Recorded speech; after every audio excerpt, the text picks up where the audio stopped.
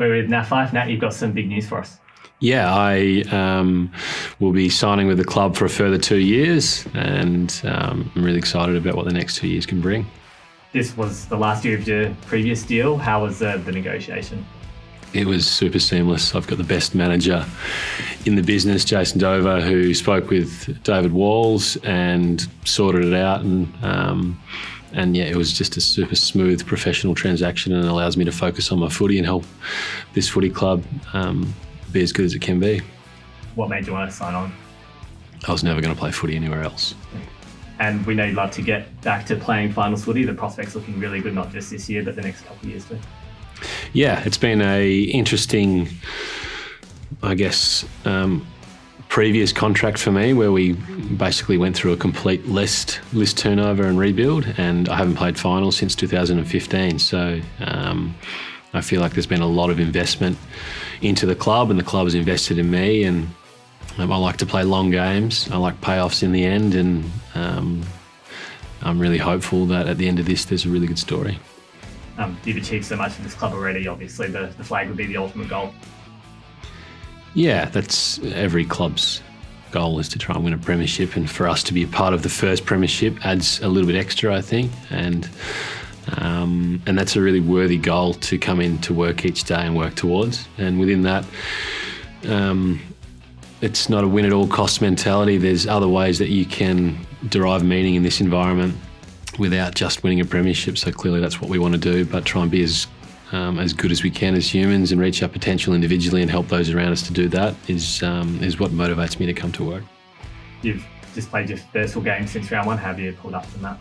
Good. It's been a progressive build, playing a quarter, a half, 3/4 and then a full game. So it's a luxury that we can do that with modern footy, and everything feels really good, and I'll be on track to play again against Richmond next week. How are you finding the midfield minutes? Looks like you haven't missed a beat in there. I feel like I've got to catch up to speed and build some form and confidence in my roles, because I'm playing a midfield forward mix. But yeah, enjoying being back out there and in the cut and thrust of AFL footy again. And I've just got a bunch of things that I can work on now and continue to improve, and hopefully in the back end of the year play some great footy. We've got such a young forward line that they've been playing so well lately. It seems like their form has meant we can use you more in the midfield. Yeah, I think we're getting a little bit more consistency out of our tools with Josh Tracy and Jai Amos in particular. And we've strung some good games together. It was never as bad as it seemed at the start of the year, and it's probably not as good as it seems right now. We've won 4 games, so we need to be quite balanced in our approach and continue to work on improving and getting that chemistry. At the moment, we've got good availability, which is helping, and I'll play a role wherever I'm most needed. Jais in particular has spoken about the influence you've had on him. Have you found his development? You're really proud of him. I am. Jai lived with me last year, and we built a really good relationship. He taught me about country music, and I taught him about getting out of bed before 8 a.m. So he had a tough year last year with his injury and missed a lot of footy, but to see him now going on with his career, that fills me with pride, but he's got a long way to go, and I'll continue to help mentor and guide him through that. The mids with you and they're starting to hum now. How do you think this lineup can stack up against the rest of the AFL? I think we're pretty reasonable. We've got good depth now, particularly with Jago and Will Brodie adding to that hard edge, and maybe that's what we lacked earlier in the season. So yeah, developing the depth so that when you do lose 1 or 2 players is what makes you a quality midfield. And I wouldn't say we're in the best couple of teams in the comp in terms of our consistency at the moment, but I think with Joel Corey leading us, we can definitely aim to be that in the very near future.